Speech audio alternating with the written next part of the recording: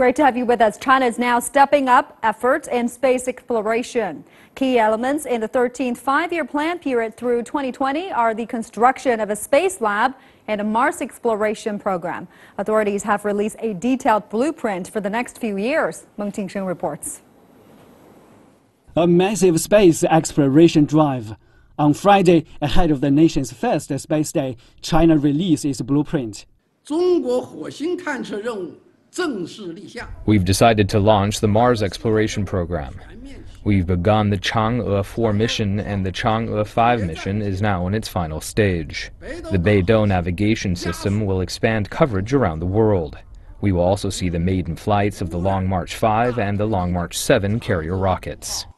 By the end of the current five-year plan, China will put a satellite into space to explore Mars.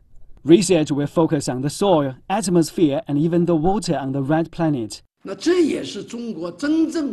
Mars mission marks China's entry into a phase of deep space exploration. Even though our spacecraft have already entered deep space, we need the Mars mission to help us improve our understanding of deep space.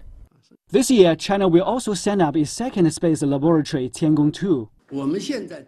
We are now working on building the space laboratory.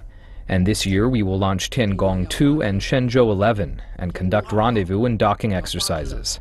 We will also conduct a series of space lab experiments. The new space lab has been modified to make it more livable for medium-term stays for astronauts. Tiangong 2 will become a fully fledged space station around 2022, fulfilling China's goal of having a permanent manned station in space.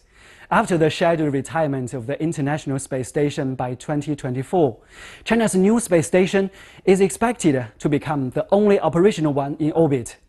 Meng Qingsheng, CCTV, Beijing.